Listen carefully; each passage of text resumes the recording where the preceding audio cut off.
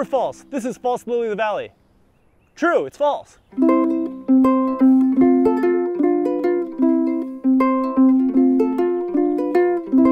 Now, one of the most common and most gorgeous ground covers we have here in Cascadia is false lily of the valley. They tend to grow in shady, moist environments alongside riverbanks or streams, or even coastal environments in forests dominated by Sćwx spruce, like this little zone here.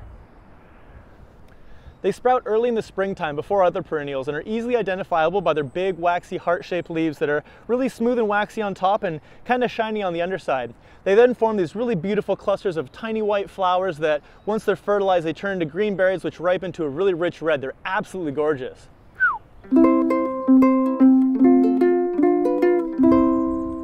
So false lily of the valley looks really similar to lily of the valley, which is a highly poisonous plant. So the biggest way to tell them apart, again, is the heart-shaped leaves. Similarly, they grow on long, slender stalks on creeping rhizomes, which has also earned them the nickname of snakeberry.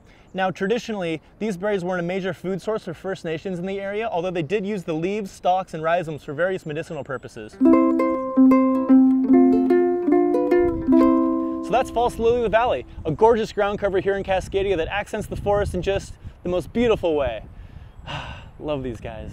Wow.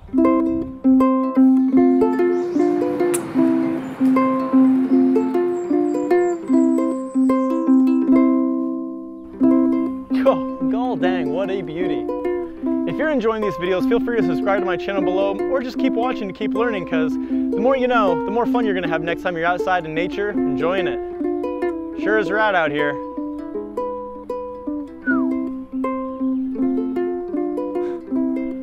There's so much green, you know? I've never seen this much green before.